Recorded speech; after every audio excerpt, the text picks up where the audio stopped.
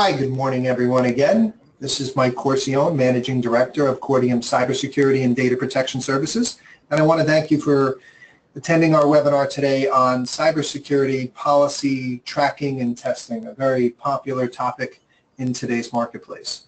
I also have with me joining us on today's webinar is my colleague Richard Hudson. Good morning, everyone.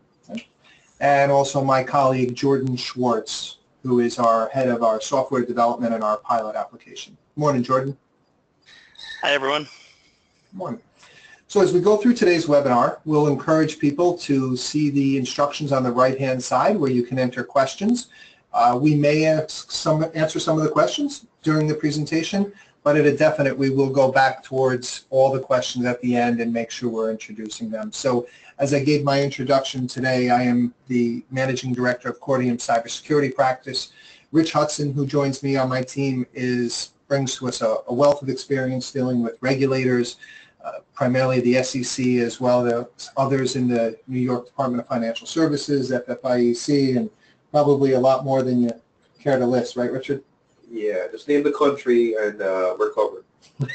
So what we want to run through today and what we have listed up on the agenda, in addition to the introductions we just went through, is we're going to talk as to why it's important to have an effective policy tracking system. So information security policies and procedures are pretty dynamic in today's marketplace, and we know a lot of firms are used to tracking policies around your compliance manual, trade allocation, expense allocation, a lot of types of policies that have been somewhat static or really don't require that much change or review.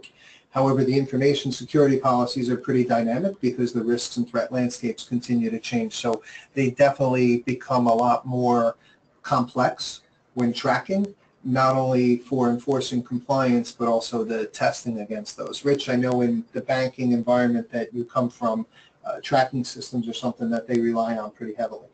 Yeah, definitely. The regulators expect that when you have issues or gaps in your documentation, that you have a plan to address them, and the easiest way to do that is to track it from start to finish.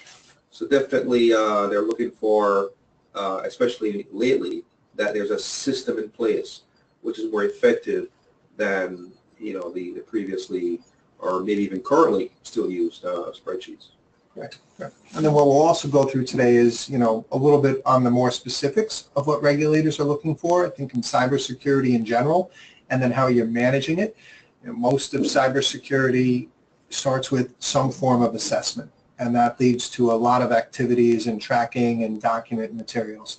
What we're also going to review is the cybersecurity and multiple lines of defense model. So just a high touch point, we did a 3-part webinar series on this last November, which basically outlines that first line, which is your risk assessment process, the second line, which is the ultimate important compliance section where you're going to have your documentation on your policies and procedures, and then the testing component, but how all three of those work together.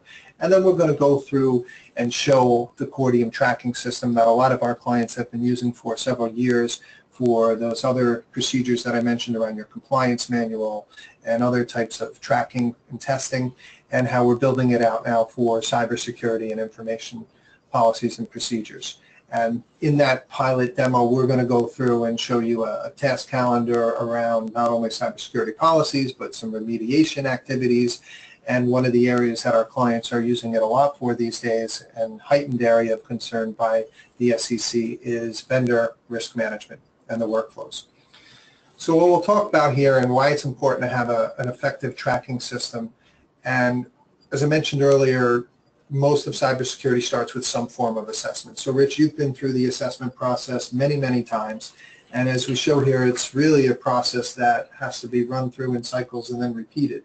So talk a little bit about really the importance of, once the assessment is done, keeping the process moving forward and why the regulators view that as so important. Yeah, definitely. Basically, the assessment process is an ongoing effort. The regulators expect that at least annually a risk assessment is done on the security environment. And basically what you have here on the screen is the cyclical nature of that assessment. Each assessment should highlight or point out specific gaps in your cybersecurity.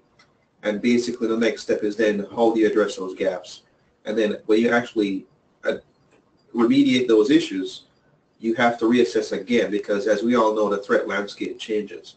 So there will always be some level of risk that has to be addressed. So definitely it's a process, it's ongoing. And what the regulators look for in particular is the repeated exercise. You should be able to compare, let's say, year to year to see how you've improved or if you've declined, and there should be a reason why, and that should be tracked and documented to show the regulators. Yep. And so we talk about the phrase of maturity, and the diagram on the right there lays out the categories that the regulators are looking for and want to continually see that firms are making progress and moving forward with their levels of maturity. And the way the regulators categorize maturity, first up front is that baseline, which means you're doing something. You're doing ad hoc processes and procedures. You've done some evaluation of risk, but nothing is really formalized. The second bucket there for evolving is when you do have formal documentation around your policies and procedures, that risk-driven objectives are in place, and that there's some level of formality and accountability. The third box there in the middle, which is highlighted intermediate, is characterized by having not only the process formalized, but also a way to validate your controls for their effectiveness and their efficiency. So in the SEC's most recent cybersecurity risk alert, the guidance they are striving and emphasizing there is for firms to be at an intermediate level, to show that you are doing some validation of your testing. The advanced and innovative categories are geared for firms that may have higher levels of inherent risk. So if your business model takes you into categories of dealing with online accounts, trading activity, maybe even some algorithmic models that are built into your investment strategies, that may require some advanced and innovative strategies to help protect your environment. Rich, the documentation and the testing components, so that SEC sweep exam that comes through, they look for a lot of documentation. Thoughts on, really where putting this together in a tracking system and making it easier for people to manage come into play? Yeah, definitely. One of the things I've experienced is documentations being out of date. Sometimes the owner of the document, whether it be a vendor's policy, network policy, etc., sometimes because of the day-to-day work that folks are tied up with, they forget to go back and update these documents.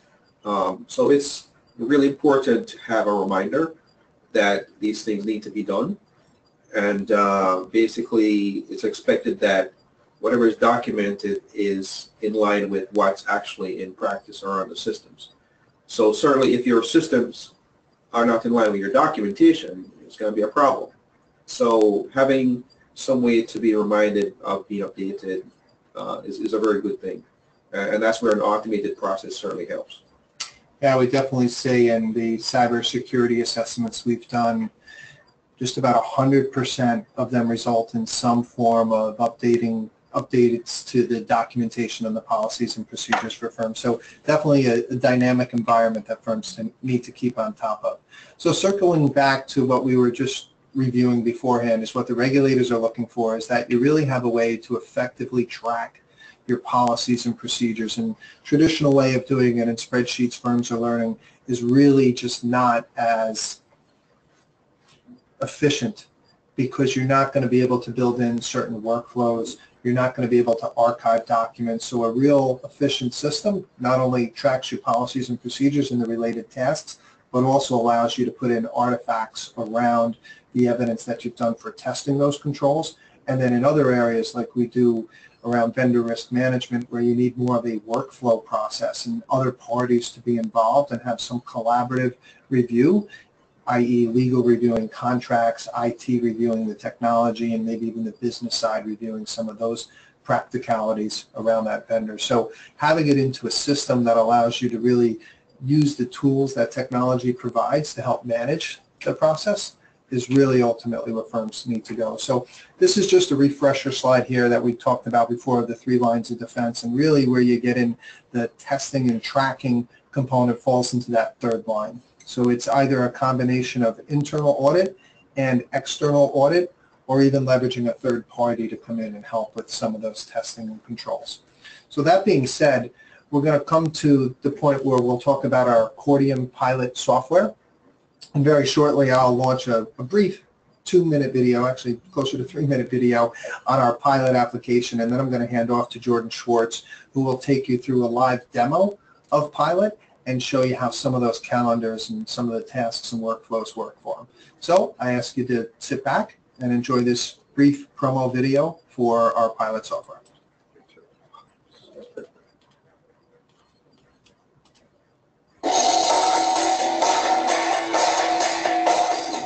So you deal with compliance? Cordium does too. You work hard to try to cut through the overwhelming layers of regulation to build and maintain a solid compliance infrastructure. We understand.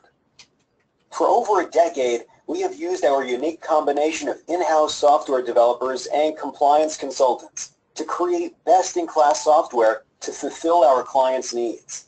These tools give peace of mind to businesses and enable them to proactively manage their compliance programs. Cordium Pilot will change the way you manage your firm's compliance responsibilities. More than just a compliance roadmap, Pilot is unique because it steers you through your compliance responsibilities from start to finish, a necessity in today's global regulatory environment. Pilot doesn't just tell you what to do. It is a corporate workflow management tool that navigates you through complex compliance and operational tasks and processes from identification to execution. With an interactive calendar, Pilot lets you track, monitor, and report your compliance responsibilities and obligations. The calendar system is easy to set up by category, user, or risk level. Filters allow you to view your data using the parameters that you set. During the implementation process, we will use your compliance manual to create a baseline of tasks to ensure consistency with your current policies and procedures. You can add tasks to the calendar as new regulations arise, or add regulations which may not be part of your current compliance practice. You can also use the suggested task libraries, which contain detailed regulatory background information which is updated as regulations change. Pilot process-driven workflows can automate your tasks by using a combination of forms, actions, and transactions. When you use Cordium Pilot's multiple calendars, filters, and workflows, your data is delivered your way. The Compliance Reference Room is another tool delivering data your way. It is a searchable database of global regulations with practical guidance written in plain English. It covers United States, United Kingdom, and Hong Kong regulations, with more coming down the road. If there's a question about what a specific regulation means, simply search the knowledge base to access the needed information. With lightning-fast performance, complex search capabilities, dynamic reporting functions, and full customization, Pilot was designed with the end user in mind. Whether you're a multi-billion-dollar institution or an emerging startup firm, Cordium can help you fulfill your compliance responsibilities, enhance operational efficiency, and reduce risk. Thank you for your interest, and please view Cordium product tours on our website. Great. Now I'll hand over to Jordan Schwartz, and Jordan will take us through a brief demo of the pilot software and show some of the live activity. Jordan, take it away. Thanks, Mike. Hi, everybody. Thanks for joining us today. As you just saw a bit of background about Pilot, it is a tracking, monitoring, and reporting tool. And as we're going to focus on today, as is the topic of today's webinar, is how this tool can be used to really help track your cybersecurity policies, procedures, assessments, and remediations, as well as things like your third-party vendors and vendor risk management. Pilot is a web-based application, so it is very easy to access and utilize. And although it was originally designed for tracking regulatory compliance, we've been working with both clients as well as Mike and Rich and their team on leveraging the structure and the backbone of Pilot to really build out a very comprehensive cybersecurity module and methods in which you can use to really make sure that you're doing what you need to be doing and adhering to your cybersecurity policies and procedures. When we first launched the application just now, we were on the dashboard. I'll come back to that at the very end to show you how you can leverage some of the dashboard capabilities to see what you need to know on a daily basis. But where we're going to start is really on the calendar. Pilot is centered around this concept of an interactive calendar, and the idea being that you can use the application to document your policies and processes and turn it into a electronic sort of back and forth tool. Over here on the left, you can see that we have various calendars, and in this demo environment, we've set up calendars here for our day-to-day cybersecurity tasks. I'll talk about that in a bit. A remediation calendar to track any remediation items that might have come out of our last assessment, as well as a calendar for vendor contracts. Now this is customizable, so you can have calendars for just about anything, and those calendars can be permissioned out by users as well. So if you wanted a compliance calendar, an operations calendar, you can do that and permission it out so certain employees can only view and access certain calendars. So first, taking a look at the cybersecurity tasks, Mike and Rich talked a bit about the importance of building out your cybersecurity policies and procedures. And one of the hardest things to do after you have those policies built out is actually making sure that you as a firm is adhering to them. And this is something that the regulators are very keenly focused on. And that's really where Pilot comes into play, is it allows you to build out a roadmap for all of the day-to-day items that need to be done under your policies, and gives you a pretty basic workflow in which you can track and report on what you're actually doing. So as an example, you can see that we have quite a bit of information here on our cyber tasks, and we could drill down a bit more by drilling into certain categories. And you'll see here, the icon here will let us filter. And we could say, let's just take a look at items that have to do with incident response. And here we go, we could see all the green items and some gray items here that have to do with incident response. And as we click into them, we could see some background information on this. Now, a lot of the background data will come from our suggested task library. We have a cybersecurity task library that can be utilized, but what Mike and his team do is typically customize that library for the firm based on the assessment. And Mike, I'll maybe bounce it back to you and Rich and just talk a bit about how that process works in terms of really working with a firm to build out their procedures. Yeah, sure, Jordan, no problem. So when we go through any assessment, you're always starting with a documentation request and a review of the documents. And then you're assessing what the firm is doing compared to their documentation. So at the conclusion of every assessment, it's usually a task would go on the calendar of reviewing those policies and procedures and seeing where alignment needs to be put in sync with what the firm is actually doing. So we would take the process first of going through that policy and identifying tasks. Examples would be patch management policy. And it'll lay in there how the firm is evaluating when they're doing patches, how they're doing the cadence of when they're doing patches on their servers, on their workstations, on their network devices, how are they reviewing the criticality of patches. So these tasks that are identified in a policy are now placed onto the calendar in Pilot. That task can be assigned to who is responsible for that task. And then once that task is completed, the individual in IT can click that task, and now the report would show that it's completed.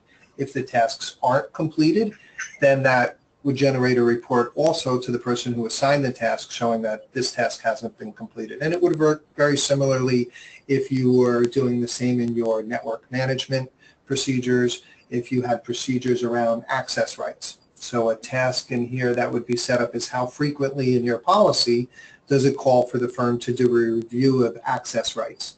And so the maybe a quarterly review, or in some cases could be monthly, maybe even critical applications it's done more frequently.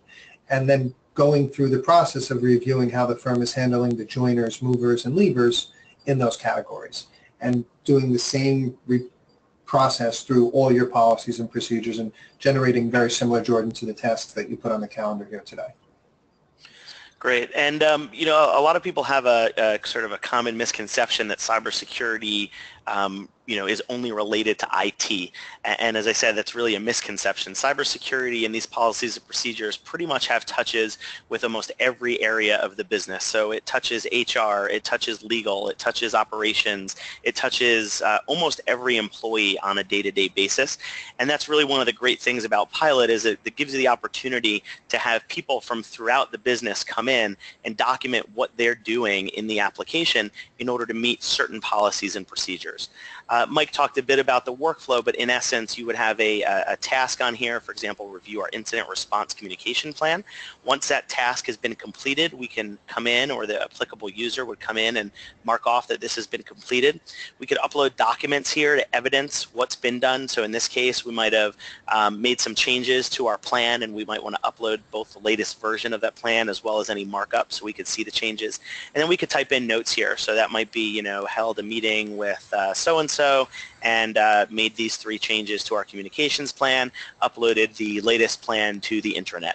And then that gets saved and gets documented that this has been done. You'll see that that will now change to a little check mark here. So what this does is it allows you to get a really nice kind of macro level overview of what items are still outstanding, and you can use these filters here, so we could just show us completed tasks, or we could just view the ones that are not yet completed. And as you'll see in a few minutes, you can also generate quite a number of reports from here as well to actually export this information out of the system, which is very helpful sort of management type reporting. If you did have a lot of users using the system, you can also filter by assignees. We only have 2 users in this demo account, but again, these are all filters here in different ways that you could sort of slice and dice the data that you actually have in the system. So that's kind of tracking your day-to-day cyber tasks. Again, this would generally be built out based on your policies and procedures, and the frequency on which these tasks occur would typically be done based on a risk assessment that gets done on your firm. Next up would be the remediation calendar. Rich mentioned a bit about this, that we typically will do an assessment, and you will go into one of those kind of baseline groups of where you currently stand from an overall cybersecurity perspective. Most likely, every single firm, from the smallest up onto the biggest, will always have room for improvement, and that's what's known as remediation. What are items that we need to be working on, that we need to be improving? And what we've done here is build out a remediation calendar to basically take those items that have come out of that risk assessment and build them in so that we have a practical roadmap of how we can actually remediate these items, and a really nice way for us to document that this is being done and report up to management as well as regulators that that items are being looked at and fixed. Rich, I'll bounce this over to you just in terms of some of the way that regulators typically look at remediation and what they expect firms to do after an assessment. Yeah, sure. As we mentioned earlier, they're looking now in the last few years for a system to be in place, and that way there's an audit trail. Who did it, who worked on the particular task that needed to be completed, and who's accountable. Obviously, with spreadsheets, you don't have that particular audit trail system. So they are looking to see that you have identified your issues from the risk assessment, and that you have put it in some system and track it from start to completion, and along the way what steps were taken to remediate the issue. So definitely this is what they're looking for, and if anyone is still using a spreadsheet, that might be a red flag for the regulators. I think one of the comments there on the spreadsheet too, Rich, and what the regulators look for is, I'm sure most of the participants on today's webinar are familiar with those SEC request letters and all the documentation that they're looking for in addition to cybersecurity, other areas. So the ability to archive and put those documents here and then generate a report that says, give me all the documents related to these categories, is pretty helpful to have that at the fingertips. Yeah, and here's an example of, again, of sort of a remediation item here that's been closed out, and we've uploaded a copy of our assessment and, denoted that this has been looked at and completed. So the final sort of calendar in our demo account here is called vendor contracts. Overall vendor management and vendor risk management has been a very heavy focus of the regulators, something that the SEC has definitely honed in on, as well as other regulators. And having a system to not only track your vendors and know who are your vendors, but also more importantly is who are the high-risk vendors? Which are the ones that if they go down, they're business critical to our operations, is something that very often firms don't have a lot of infrastructure around. So what we've done here is, and a lot of our clients have been utilizing Pilot to do this, is to basically use this as a basic tracking mechanism for your vendor contracts. So coming in and basically adding in tasks or items here onto the calendar for each vendor, and these would actually land on the renewal dates for those vendor contracts. So if we click into one here, you could see that you're able to track the basic information about the vendor. What is this for? What's the category? Who's our main contact? What's the value? What's the renewal date? What are the renewal terms? We can have an actual copy of the contract uploaded here for easy access. And then basically best of all would be the automated email reminder feature. So within any tasks in Pilot, you could set up alerts. Alerts are in essence email reminders that get sent as many days prior or after the task as you'd like to set. So in this case, clients will typically utilize this to remind them, hey, our Bloomberg contract is up on this day. We have a 60-day notice period. Let's set a reminder 90 days out so that we could reach out to the various team members that utilize that vendor and find out, do we want to continue with this vendor? Do we want to, do we want to negotiate with them? Do we want to cancel? And it makes sure that you really get that in within the period that's required under the contract.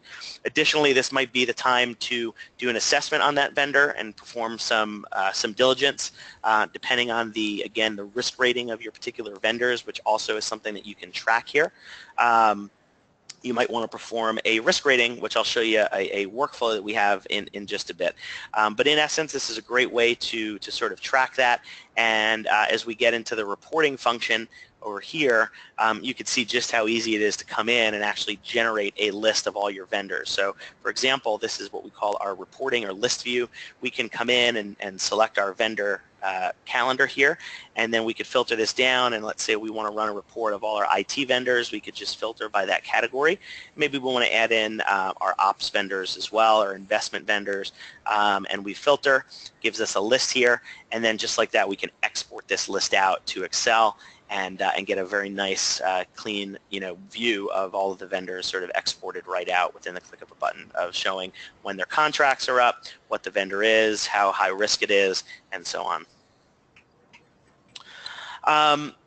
Moving forward a bit in terms of vendors, obviously I mentioned vendor risk management is another area that's a very big focus. Actually doing the proper diligence on your vendors is something that's critically important these days, especially those that are business critical vendors. We've developed a vendor risk management workflow which allows you to document and review and have sort of a formal review process for all of the information, and by building out a vendor risk profile. And what we're doing is basically giving you kind of placeholders and forms to go through and answer a set of assessment questions on each vendor. So basically going through and on various categories like company risk and contractual arrangements and client reviews, basically going through and ensuring that you're answering the appropriate questions, and then giving each question a rating of whether the vendor does not meet that, they barely meet it, they meet it some, or they fully meet it. And then building in the ability to have upload supporting documentation like the vendor SOC 2 or the vendor's maybe DDQ or RFP that's been filled out, and have the ability to document all of that within here, and then add in a sort of a compliance or cybersecurity review process around that to really show and document that there's been a thoughtful process. We've dotted all our I's, we've crossed all our T's in terms of bringing this vendor on and utilizing them.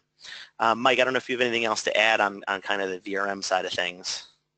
Just to follow up on some of the commentary we had from our vendor risk management webinar that we did last week that people can still go online and access, where this is very critical to have this process documented and outlined, because we've had several clients in the last 6 months receive deficiency notices from the SEC for not having a separate vendor and third-party risk management policy that really outlines how you're determining the criticality of each vendor in that high, medium, and low risk category, and then what steps you're taking. So once again, it's a process that we hope and expect a lot of people are doing ad hoc at minimum, but you're only going to get credit from the regulator if you're able to display to them what you're doing, how you're tracking it, and how you're making those decisions.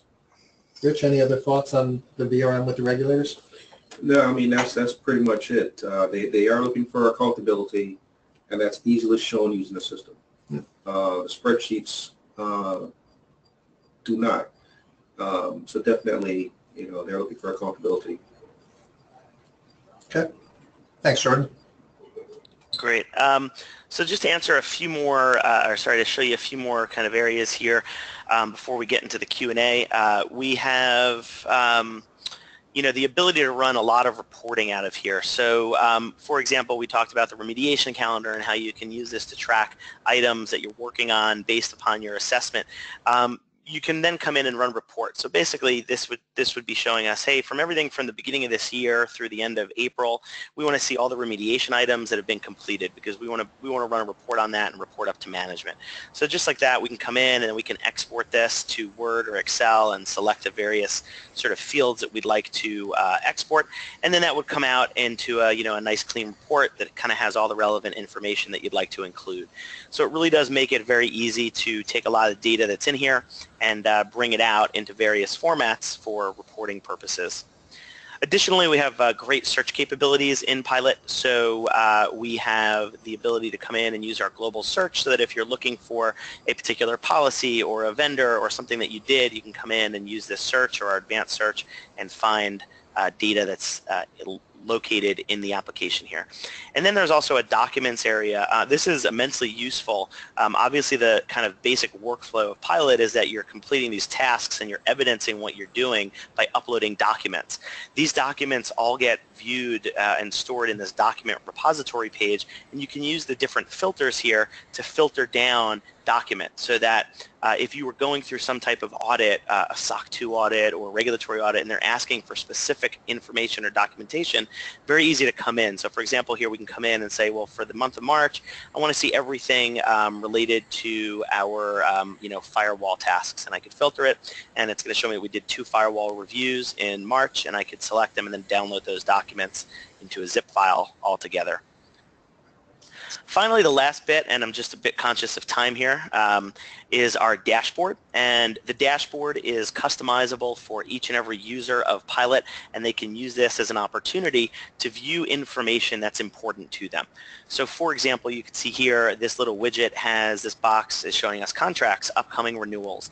And if we click on the settings here, you'll be able to see that we've selected a little query to basically say, show us everything on our vendor contracts calendar that's coming up in the next month that is upcoming or overdue.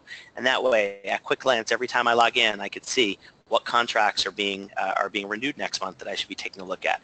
Same thing, you can categorize them by tasks, by categories. So here's all our vendor risk management tasks that are coming up in the current quarter that have not yet been completed, and so on and so forth. So the dashboard really gives you a very good kind of high-level overview of what's going on in your program.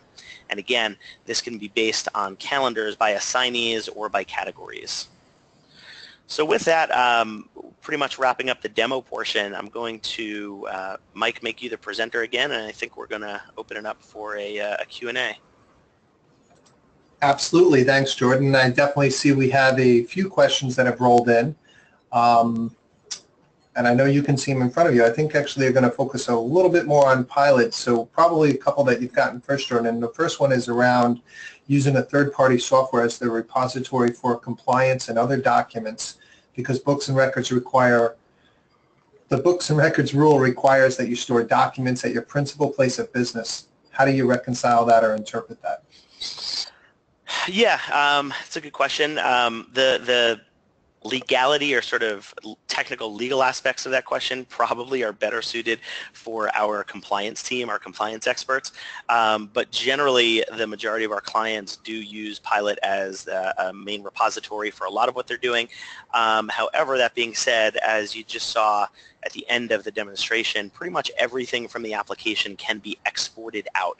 So most clients will, in essence, do sort of a quarterly or biannual dump from the application and store a copy locally. Obviously, the infrastructure that we've built surrounding our applications is enterprise grade. So in terms of disaster recovery and business continuity, quite frankly, our infrastructure is often much stronger than a client's actual internal infrastructure. So they feel more comfortable storing data here. But again, most of the data and documentation that's stored in Pilot, as you saw, are things that you would also still have stored locally. So you're really using Pilot as a not necessarily your sole data store, but you're using it as an organizational mechanism to take that data and organize it in a way that can be easily reported on. Great, great. And next question, Jordan, comes across in really two parts. One is, how do we manage document versions in the system? And then manage downloading the most current version of a set of group documents. So I think this kind of falls back to what you were just explaining, but if you could go through a little bit further. Sure. So Pilot is definitely not meant to be a sort of a true document management system like you would typically think of a SharePoint, which handles versioning.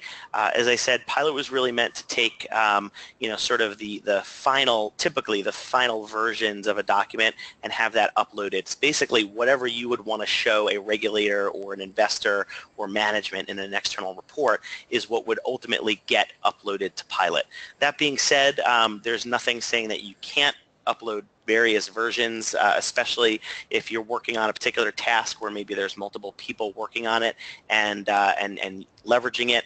In that case, it's really just a matter of either tagging things in a certain way so that when you only wanted to download the final versions, you could filter by that tag, or just having certain naming conventions for how you're actually uploading things.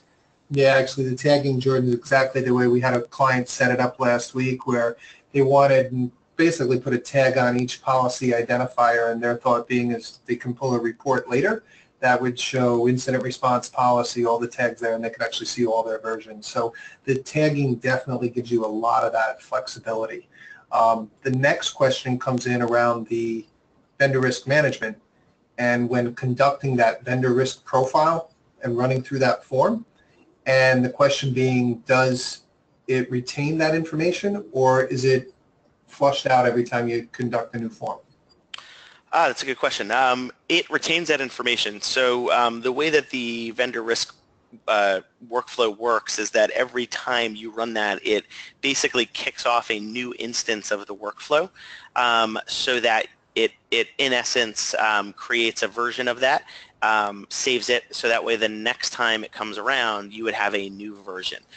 We're actually working on a feature which should be out in the next few weeks, which allows you to pull in data from previously filled out workflows.